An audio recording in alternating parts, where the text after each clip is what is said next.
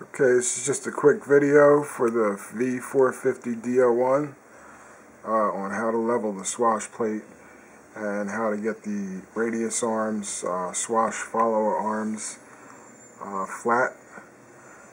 And eventually we'll get into the blade grips, but for now we're just going to use this this part of it. First thing you want to do is go onto the radio, 2801. Get into your V450 model, of course. Go into your curves, get into the setup, go into the curves, your pitch curve, get into the hold, and basically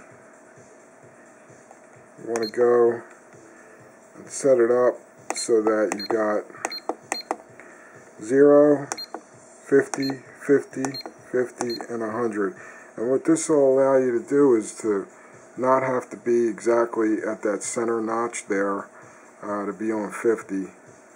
And anywhere, as long as you're not at the extremes, you'll be at half stick. And it just makes it one less thing you have to worry about. So with that, I'm going to bind up the helicopter and get out of the menu here. Okay, so we're good. Focus in on this. It's just real quick. Bind up.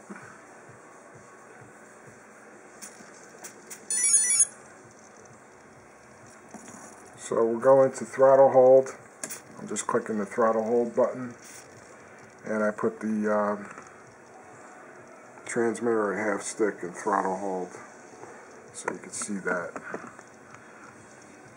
First thing you want to do is get the swash plate level, generally in the middle of this movement there on the main shaft. So you've got no spaces in between the three linkages there. And the way you can tell is you know you have a certain amount of movement, and you can just do it by eye. That being the top, this being the bottom of the stick, and this being the center. Another good way is to put the followers on. Let me move this camera back. To actually put the swash follower on, and since the swash followers come with links that are already at a predetermined length, these cannot be extended or adjusted in any way. They're just a set length.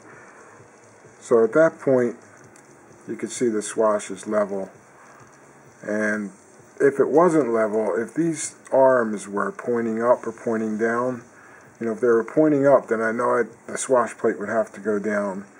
If they were pointing down like so,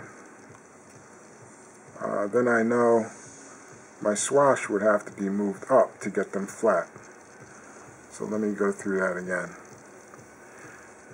If you connected them and the arms were, say, skewed off a little bit, then you know the swash plate's got to go down. Once you know where the swash follower arms are on the V450's head, then you know where the swash plate needs to be on the main shaft.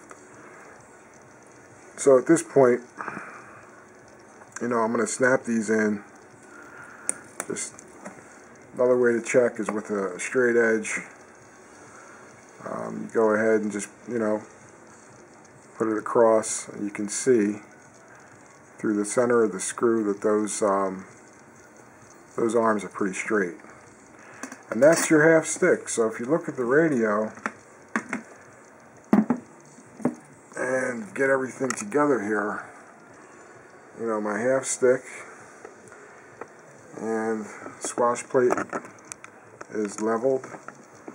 We could even rebind just to be sure. And it's important that if you're new and just starting out, to disconnect the motor rather than use throttle hold. At least take all the blades off of the helicopter.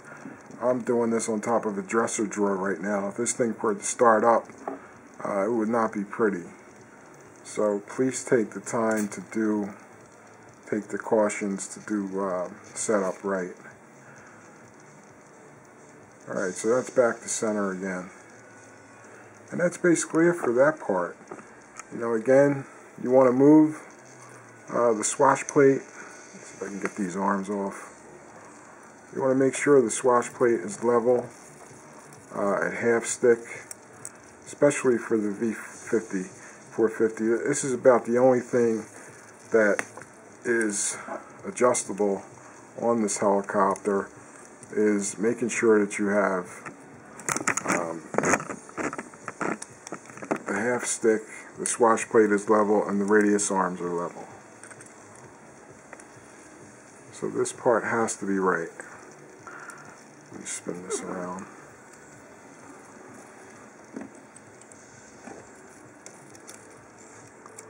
Pop these off. Another thing about these arms, they need to be very loose and not notchy. They need to be very movable, not bound up in any way, and it's important that they don't have any play laterally this way, either on either side and either in here. Basically you want this to move one way, and that's up and down. So just make sure that that part is sound as far as everything else. And it doesn't matter if you mount it this way or if you mount it that way, although it will matter on which set of balls it goes. Eventually this only fits one way. So the Swash leveler tool you can get for about 10 bucks. It's just a piece of CNC aluminum cut, and to give you an up close look at that, you know, once you get, again, you get the transmitter at 50% half stick in either throttle hold or ST1, and you get the swash plate level at all three corners, all three links. And once you do that, you have a level swash plate. So the only other thing you have to do now is to get these arms level. And it's either going to be level, or, you know, dead level, or it's not.